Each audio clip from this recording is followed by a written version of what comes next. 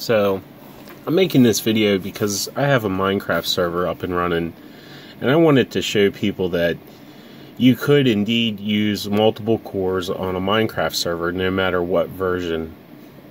And you can see here my server's running behind right now, and that's because I have a few friends on and they're doing chunk loading. Now I could get this to go away and I could explain to you how to get this go away, but I'd rather post this onto a forums on how to do that.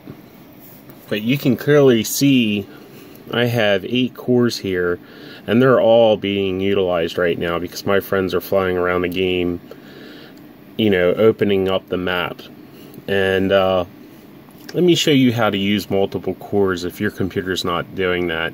Now this is only going to work for Windows as far as I know. So what you want to do is, I'm running Windows 8. Whatever you are running, you want to get to a run command and bring that up. And then in the open box here, you want to type msconfig. That's msconfig. Now you want to go over to this little tab that's called boot. Click on advanced options and then check off number of processors, and drop down the box if you have 4 processors, 2 processors, 8 processors, whatever. Just click on that, hit OK, hit apply, hit OK, and then restart your system.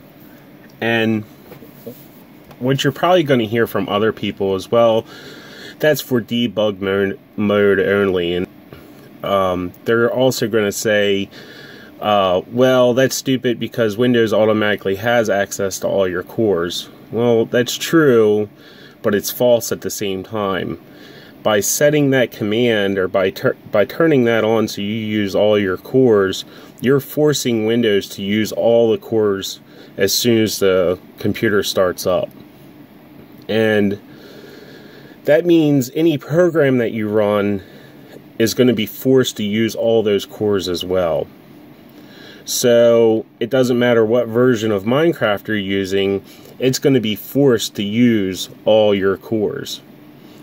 So I hope this helps people, and I hope we put the rest that myth that different Minecraft versions don't use multiple cores, because this is all you need to do, and I hope it helps.